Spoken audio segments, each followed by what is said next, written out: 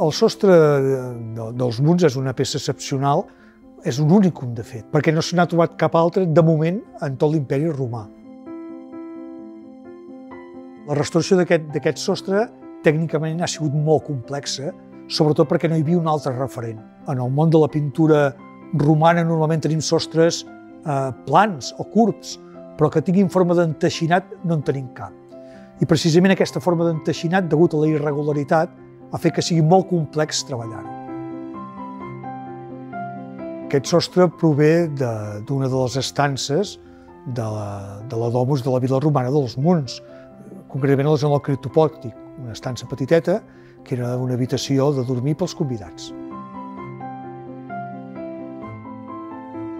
La vila romana dels Munts és la residència rural més espectacular que coneixem a l'entorn de Tàrraco.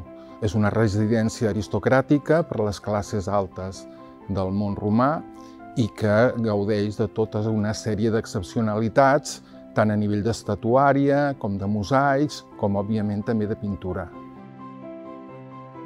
La troballa va ser en el marc de les excavacions dels anys 90, de mitjans dels 90. L'any 95 es comença i s'excava tot el corredor amb el magnífic mosaic que podeu veure i en l'any 96 s'excaven les estances, les habitacions, que donen d'entrada sorpreses esperables, com és la pintura de les parets, però que també dona sorpreses totalment insospitades, com és trobar in situ, caigut tal com va caure en època romana, el sostre. El procés de restauració ha consistit sobretot amb l'unió dels 3.000 fragments amb 42 panells. S'ha fet en 42 panells perquè no es podia fer d'un sol conjunt, perquè tindria massa pes i la seva mobilitat seria impossible. La part més important ha estat sobretot la cohesió d'aquests fragments. S'ha hagut de treballar el sostre girant-te'l i treballant-lo sobre superfícies de vidre perquè poguessin encaixar perfectament tots els fragments.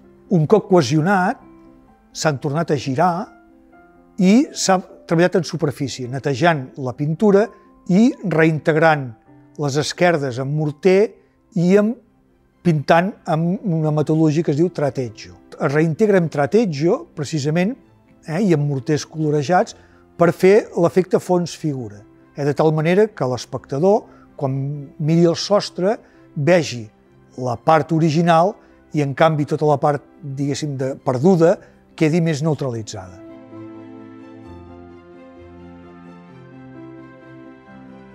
Aquesta segona fase de restauració, la peça s'ha d'acabar de muntar in situ.